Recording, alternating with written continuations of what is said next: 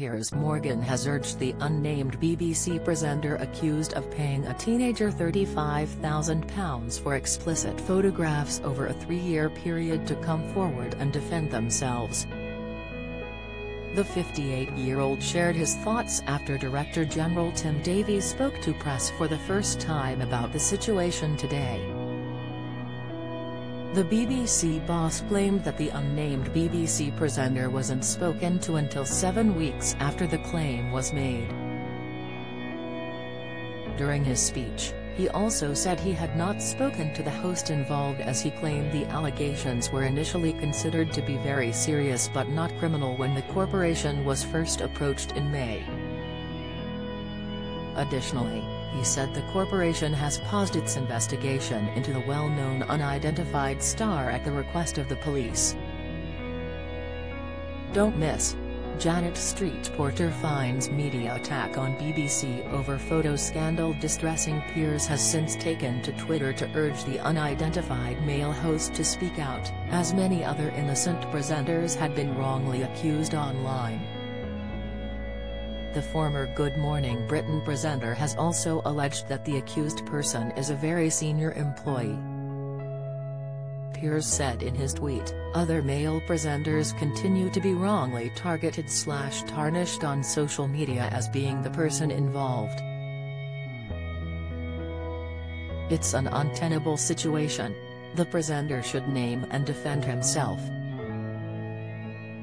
Last week, The Sun reported that a top BBC presenter had sent £35,000 to a 17-year-old, who is now 20, in exchange for explicit pictures.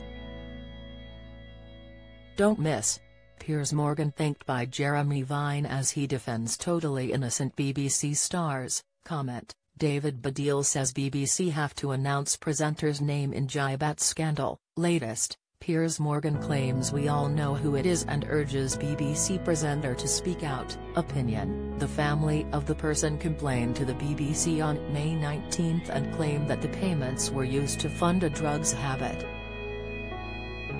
The mother said, "When I see him on telly, I feel sick. I blame this BBC man for destroying my child's life, taking my child's innocence and handing over the money for crack cocaine that could kill my child." She has also claimed her child has shown her an online bank statement that had numerous deposits from the presenter in question. A lawyer acting on behalf of the 20-year-old has denied the allegations presented to The Sun by their mother. They also told the BBC how the young person shut down the claims to the newspaper prior to them publishing the story on Friday night. The Sun has since hit back, saying it has seen evidence that supports concerns raised by the young person's mother and that her complaint was not acted upon by the BBC.